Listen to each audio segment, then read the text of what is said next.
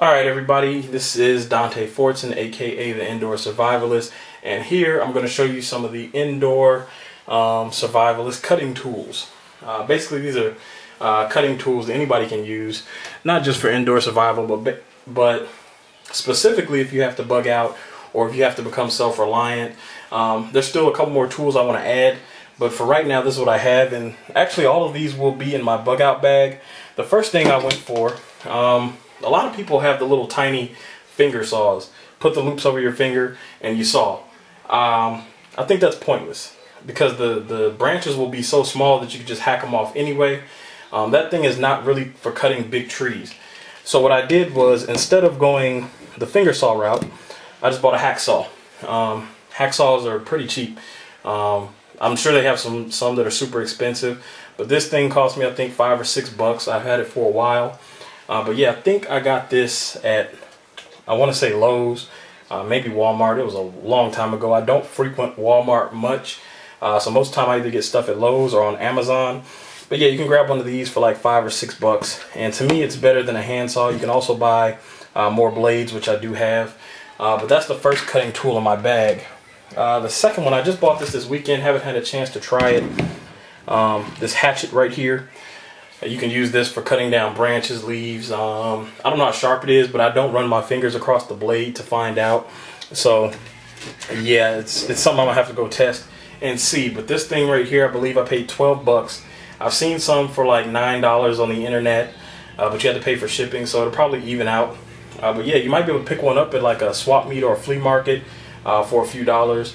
And I believe even some survival places, but I found, and this is just my personal experience, but the survival and outdoor places tend to be a little bit more expensive than Amazon or Walmart. As much as I hate Walmart, they do have a wide selection of tools at a cheaper price. So yeah, that's the second item. The third item on my list, let me open this up. It's a hobo tool. Comes with this holder right there, and this thing comes with a spoon on one side, fork on the other. Let me see if I can snap these apart real quick. But I believe these snap apart so that you can use them separately if you want to. Let me see if I can get this off. If you want to eat with them, here they are. This thing snaps right in half. You can eat with your fork and your spoon separate. Also has a corkscrew. Has a knife on this end, has a knife on this end. It's hard to work these with one hand. Let me see. Try not to hit the camera. Yeah, it has a knife on there. So this is a pretty interesting little gadget to have if you don't want to put plastic dinnerware in your bug out bag or whatever else you have laying around. I've seen a lot of people do that. That's an option too. This thing is super cheap. I paid less than $5 for this. That's my daughter in the background, if you heard that. But yeah, I paid less than $5 for this set, and it's pretty nice. It'll last you a while. It's probably not preferable to a real knife and fork, but hey, in a situation where you need it, it comes in handy. This is a pocket knife I got from Walmart the other day when I went to buy ammo. That thing cost me $1. Walmart apparently has these on sale all the time. I thought it was a sale, but they have these for $1 at Walmart. The plastic handle is really crappy. Don't expect to get any super long-term heavy use out of this plastic handle. It's really flimsy, but the blade is good. The blade is stainless steel.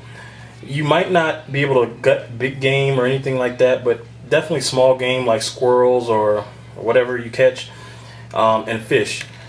It'll work for that, and it's only $1. So if you're on a super budget, you can pick that up for $1. Let me see.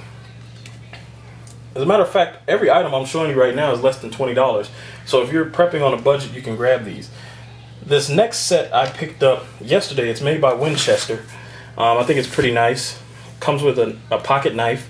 It was $17. This is a really good pocket knife. It doesn't flick out, but you could use it for small game, fish, cutting cordage or whatever. And then along with that in the set was a multi-tool. This is a small multi-tool right here. And then there was one more item in the set. And again, this is under $20. Let me move these up. little bit farther so you can see them better. And then finally, there was the big multi-tool. Use both hands here. This is the large multi-tool. So I got this set of 3 for 17 bucks. I don't know if it was on sale or not, but this is at Walmart. I purchased a bunch of stuff. So with these, I end up with 1, 2, 3, 4, 5, 6, 7, 8 tools I've showed you so far for under $20. And I wasn't going to make this an under $20 video, but it just happens to fit in perfect. I didn't plan it that way. The other 2 that I'm going to show you are also under $20, and I picked these up at a good price as well. Let me move these out of the way before I get to the last 2. Alright, finally, well, not finally, well, we're finally getting to this one. This is a little small pocket knife. I think it was maybe about $5. I actually saw this at Walmart. I bought this for about $5. This has been years. But I saw that at Walmart yesterday. This was about $15 right here. So this has tweezers in it. Of course, it has all the knives and stuff as you would have on a regular pocket knife. But basically, yeah, it's just a simple little pocket knife to have. I like the tweezers. Oh, the other side, toothpick. There we go, toothpick.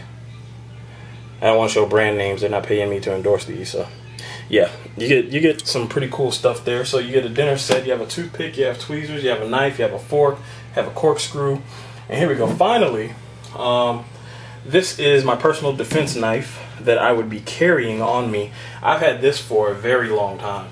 I'm not sure what this handle is made out of. It feels like metal, but it has the bronzing color on there. This thing is very sturdy. The sheath right here, very durable. I've had this for at least 4 years. I don't carry it around right now as personal defense or anything, but I have taken it hunting.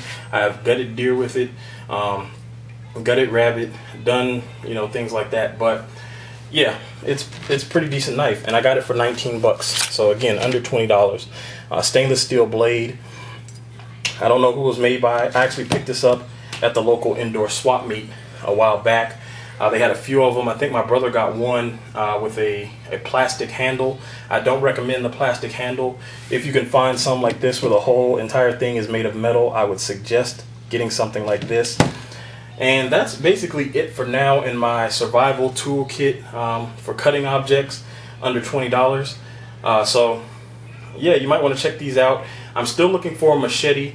I was looking at the Gerber machete for, I think it was $17, but I've heard a lot of bad reviews on that. So if anybody knows of any good machetes out there for the $20 price range, feel free to leave a comment and let me know. Oh, and one more thing before I go, I almost turned it off. IndoorSurvivalist.com. You can go there for all the indoor survival information.